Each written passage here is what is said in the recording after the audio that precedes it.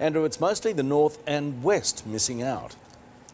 Yes, Pete. Trains on the Frankston and Dandenong lines run every 10 minutes virtually all day, but that's a luxury not afforded to any of the lines serving Melbourne's booming north and west. That means stations like this one, which data shows recorded a 15% increase in patronage last year, only have a train every 20 minutes outside of the peak.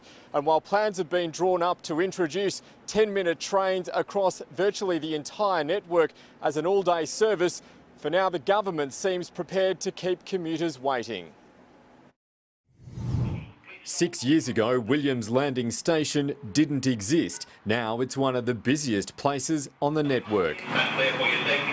Data obtained by 9 News shows it's used by 5,700 people every day, an increase of 11% in just 12 months. Particularly strong growth that we've seen for a number of years now to the north and to the west of the city. Not surprisingly, the City Loop stations are Metro's busiest, with more than 92,000 people passing through the gates at Flinders Street each day.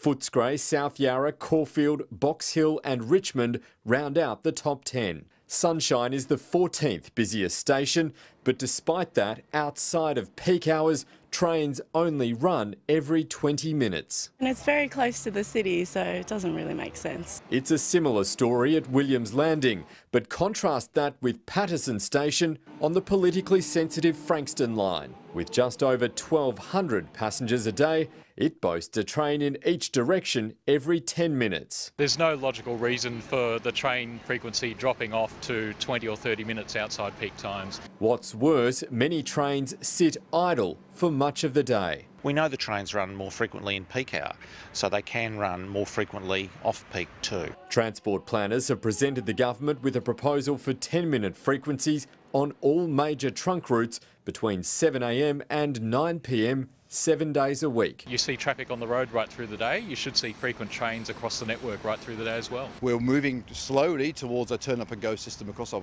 Metropolitan Rail network. But the government is yet to commit to any further frequency improvements. Andrew Lund, 9 News.